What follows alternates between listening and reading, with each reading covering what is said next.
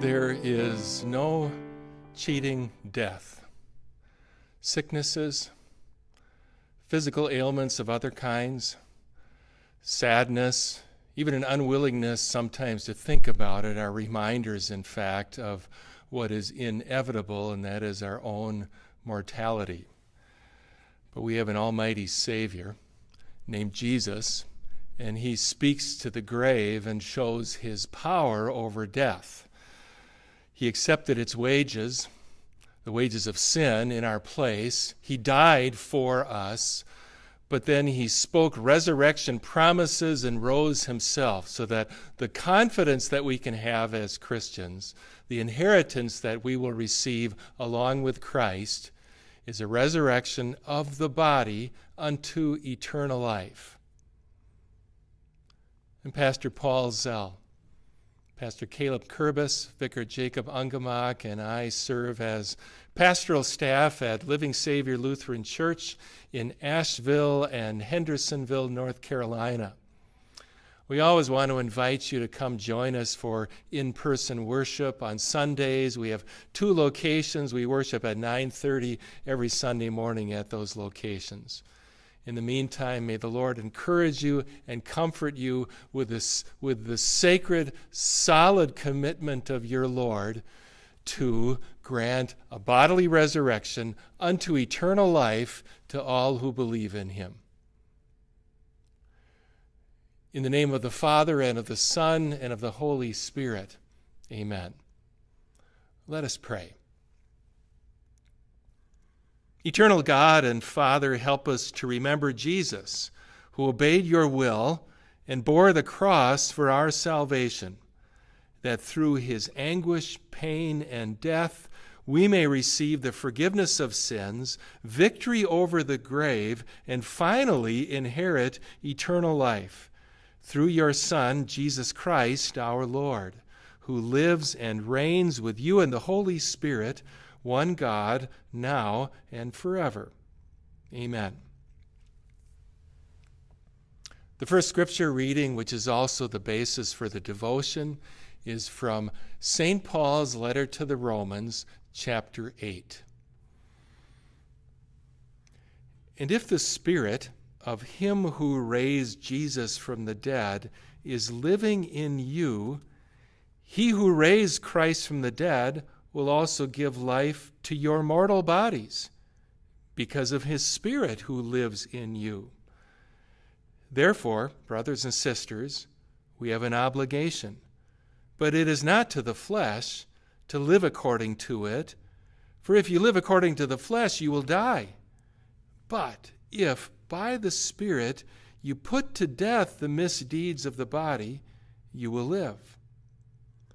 For those who are led by the Spirit of God are the children of God.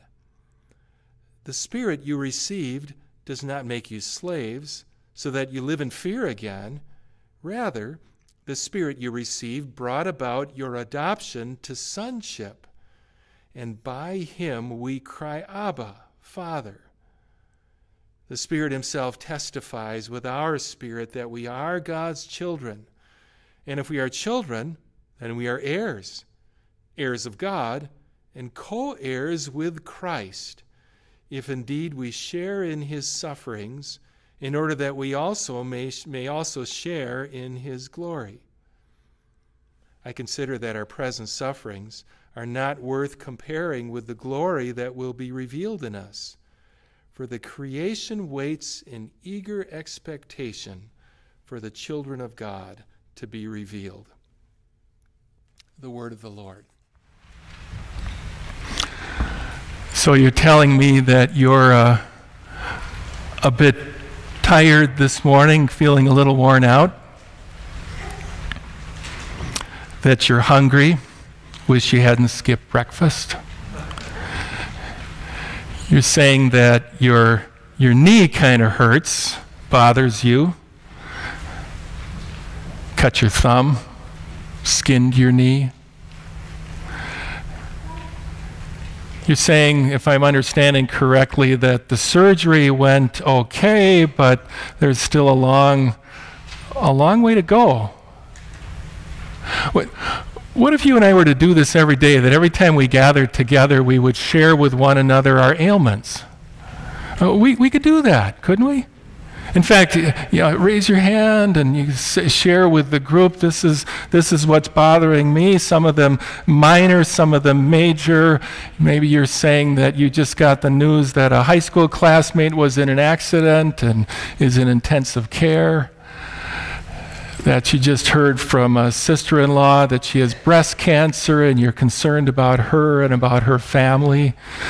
Maybe there's an issue that you've dealt with for years and years, but it's getting worse. We can do that as family in Christ, as brothers and sisters. And we actually do it for a number of reasons. We can share what our sufferings are with others so that they can help if possible, so that they could offer a word of encouragement. And we especially do that so we could bring our sorrows and our pain and our sufferings, we can bring them before the throne of our merciful and almighty Father in prayer. We do that a lot, in fact. But I think you've noticed something about those prayers. The Heavenly Father invites all of our prayers. For the sake of his Son, he listens to every single one of them, but he does not always grant the healing or the help that we ask for. And it's not that he couldn't. Remember what Jesus said? Jesus said, nothing is impossible with God. So whatever the suffering is, whatever the trouble is, whatever the ailment is, the Lord could cure that in just an instant, and yet he does not, because every one of those troubles, every ailment, every hardship, all of our sufferings are day-to-day, very real reminders that this body, and your body as well, is mortal. It's subject to death. We read together from Paul's letter to the Romans, chapter 8. And especially this chapter and the 3 before it, the apostle doesn't allow us to just, I don't want to think about death, because he gets us thinking about it. He doesn't allow us, we shouldn't talk about dying, because he gets us talking about it. In fact, we've been talking about it in a number of our worship services lately, reading aloud a passage from the letter to the Romans, chapter 5. How Paul writes, sin entered the world through one man, Adam, and death through sin. And in this way, death came to all people because all sinned. The apostle puts it more succinctly, in fact, with another famous passage, Romans chapter 6. He writes, the wages of sin, mine, yours included, the wages for that is death. Or today, we read, if you keep living according to the flesh with its evil desires, you will die and not see God's mercy again. Over the 4 chapters, Romans 5, 6, 7, and 8, the apostle mentions death and dying and mortality 48 times. So that you and I recognize that this is something we cannot escape, something that all those ailments of the body are constantly reminding us. Those who are human, who are born in sin into this world, are mortal, will die.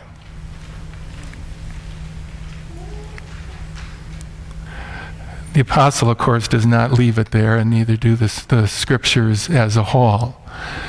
In fact, what you and I recognize is that what I've just been speaking of with you is overcome by the work of the Father and of the Son and of the Holy Spirit. So God the Father sent his eternal Son to take on a human body so that he in the body could overcome every temptation of the body and never sin, and do that in our place.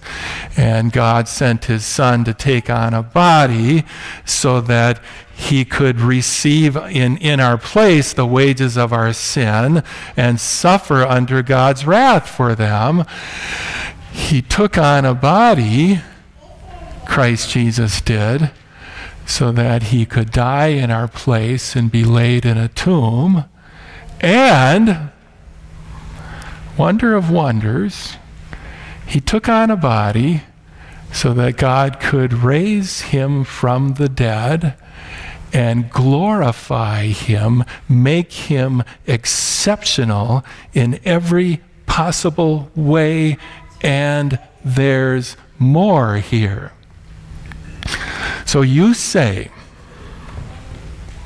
that Jesus Christ is the Lord.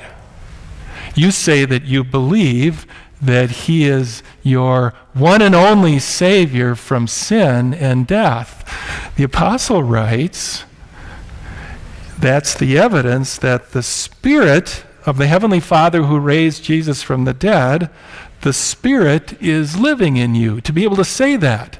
Or the better known passage, also written by the Apostle Paul, your body is a temple of the Holy Spirit who is in you, in whom you have received from God, and the Spirit is not silent. The Spirit is not quiet. In fact, he testifies through the word of Christ and his ambassadors that we're all children of God.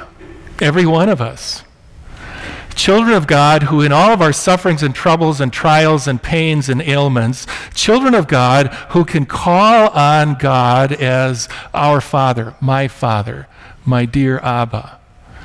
And more than that, each one of us is one of God's sons, the firstborn, meaning each one of us inherits. We inherit with Christ the resurrection of the body unto eternal life.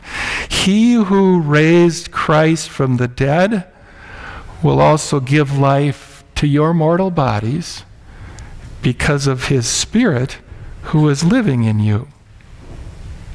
So the body that's raised, the Spirit living in you, the body that's raised never again suffers any pain.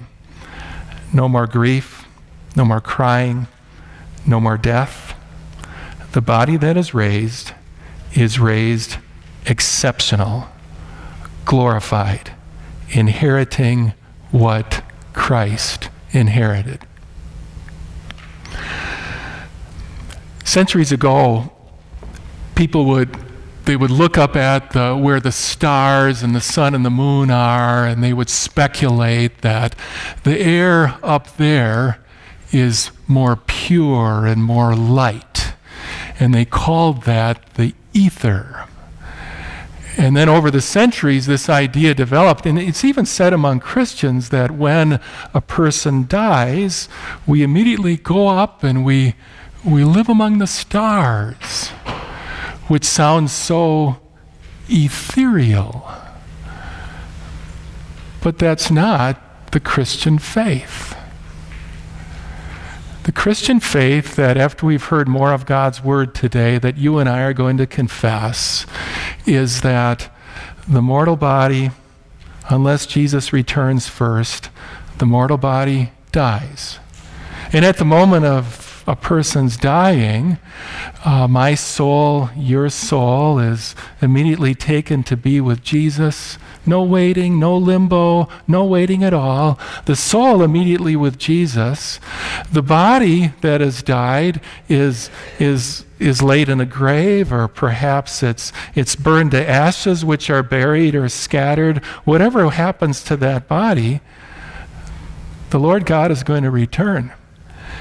And he's going to raise the body, mine, yours. reunite it with the soul and make it extraordinary. Make it perfect. Make it the way God always intended the body to be. And then, body and soul glorified, you and I will live all of our eternal days in perfect peace and joy under the new heaven above and the new earth beneath our feet. One of the wonders of being gathered with a family of believers is we confess the faith together. And in a short while, we're going to say that based on the testimony of the Spirit who lives in us because of the words of Christ that have been planted here. You and I are going to have the opportunity to say, I believe in God the Father Almighty. I believe in Jesus Christ, his only Son, our Lord. And I believe in the Holy Spirit. And because I believe in the Holy Spirit who testifies within me as you, I believe in the resurrection of the body and the life everlasting. Amen. Jesus spoke resurrection certainty in him to his friend Martha. And then he went to the tomb of his friend and her brother Lazarus and spoke his power over death, raising Lazarus from the grave. The Gospel of the day from St. John chapter 11. On his arrival, Jesus found that Lazarus had already been in the tomb for 4 days. Now, Bethany was less than 2 miles from Jerusalem, and many Jews had come to Martha and Mary to comfort them in the loss of their brother.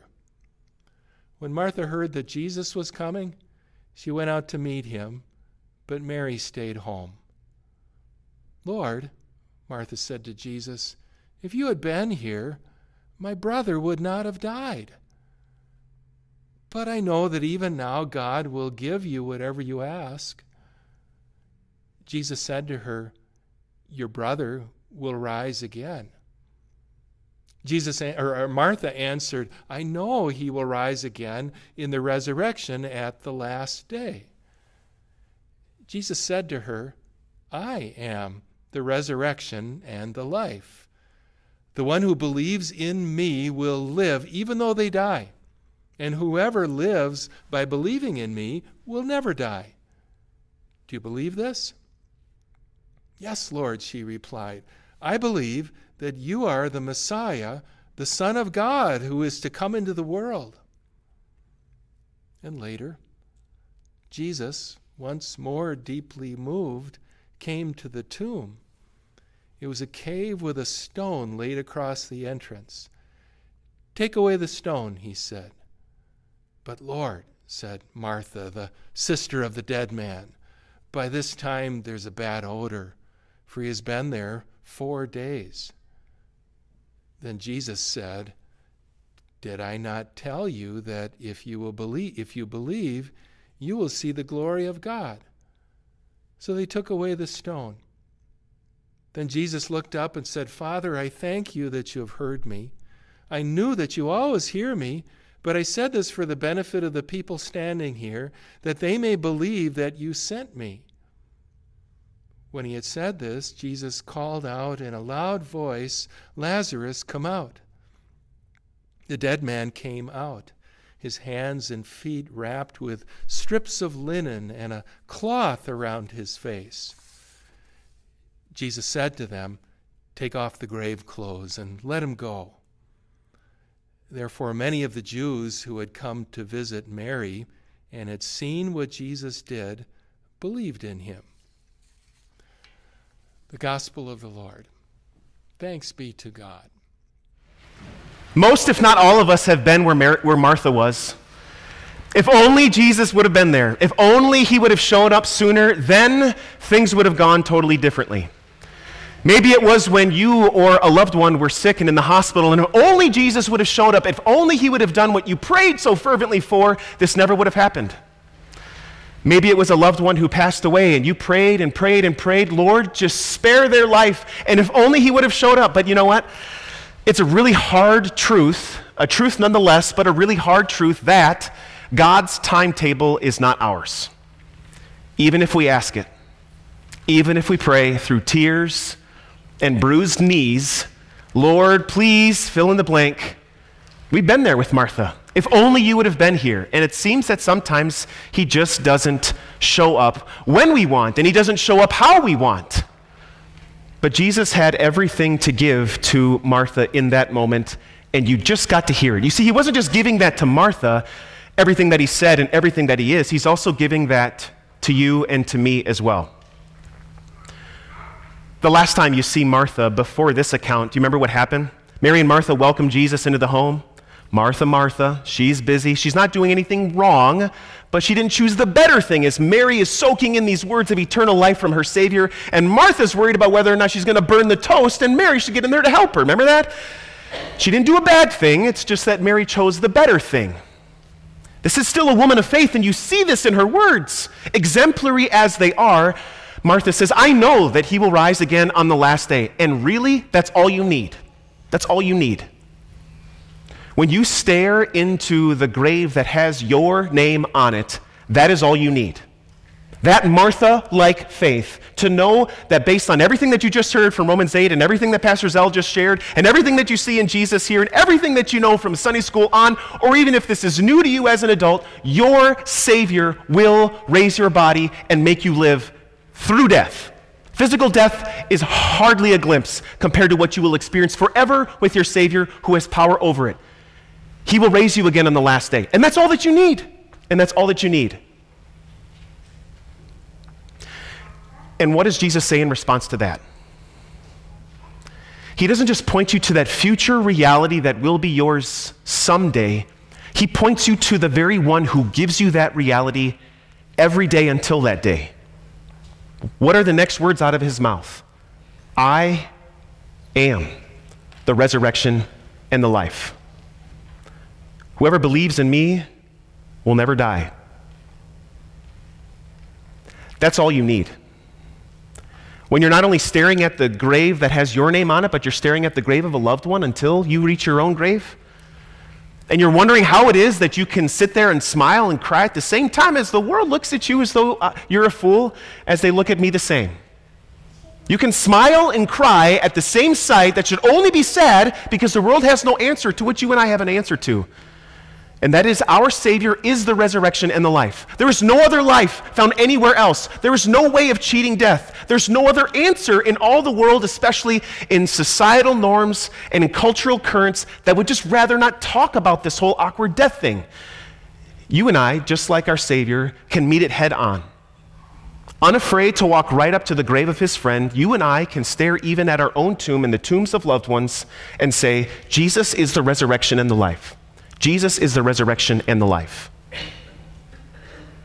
That is the personal benefit that you receive, just as Martha received. That is exactly what the power of Jesus' words mean in your life every single day until your final earthly day and your first eternal day.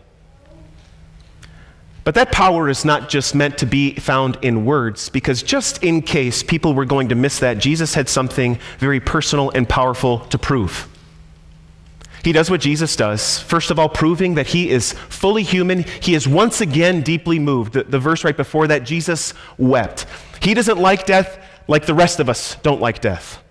Crying over the mere thought of approaching his friend's tomb, Jesus cries, fully human, just as you and I do. He can't stand this robber that is death. But he's also not afraid to walk right up to it. This is the kind of Savior we have, right? He's not afraid of the mess, the grime, the stench, and the stink. I mean, look at the type of people that he deals with. Sinners like you and me, and yet he draws near every single day by his gracious and powerful word. So he's been dead for 4 days. Open it up. Jesus doesn't care. The same Jesus who will approach lepers when no one else will. The same Jesus who goes to Jairus' upstairs room to raise that little girl saying, Talitha cum. This is the same Jesus who will walk up to any dead person, even that widow of Nain's son, and touch the dead, making him unclean. He does not care because he raises the dead. Open it up. And then what does he say? He calls them by name. One commentator said, "It's a good thing that Jesus called Lazarus by name. Otherwise, all the dead within earshot would have come out of the tomb, and they would have had quite a mess on their hands." That's fascinating, and also fascinatingly true. After all, the one who holds the power over death says what he wants. And even those who are dead can't help but listen, as if we would want to do anything else anyways. This is the Savior who calls his friend by name. And he doesn't just call Lazarus by name because he's his friend. And he doesn't just call Lazarus by name because he's the Son of God and he knows everybody's name. He calls Lazarus by name for this reason in addition. Because he knows all of his children by name. That's why we get to call our Father, Father. There's going to be a day when he's going to say over the grave, "Paul Zell, come out." He's going to say, "Jacob Ungamak, come out." And that's going to happen. He's going to say, more recently, "Dorothy Jasper, come out. Barbara Trexler, come out. Joanne Van Nuys, come out." And they're going to come out. I mean, this is the same God who can't do anything but call us by name so that we would be a part of his family. The same God who connects his gracious name, his powerful name and promise to his new little daughters is going to say the same thing to them. "Lena, come out. Ellie, come out." And they're going to come out of that tomb unless Jesus comes first. This is the same Savior who not only knows every hair on your head and wrinkle of every fingerprint, but he knows your name. And in the waters of your baptism, he connected you by name to himself, his name, so that you would only, always, and forever know of one reality, and that is life. Physical death cannot even touch it. It is but a glimpse compared to what your Savior gives to you.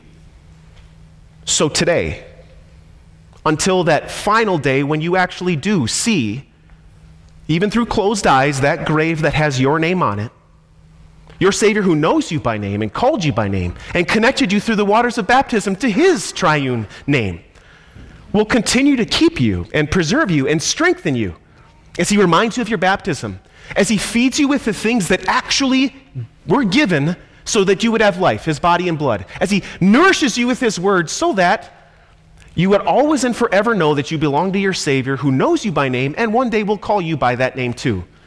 And you'll walk out and enjoy eternity. That's not just a comfort for that day to be determined. That's a comfort every single day of your life in between. Amen.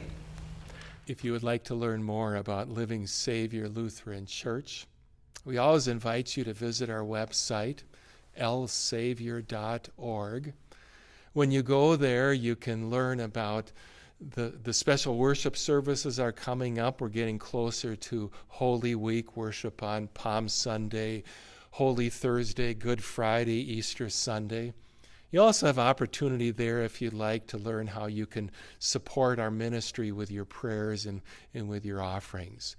We're so pleased to have you a part of our ministry today, and we pray that you find more opportunities to connect with this great work of speaking of a God who so loved the world that he gave his one and only Son, that whoever believes in him will not perish, but have in the body eternal life. God bless you.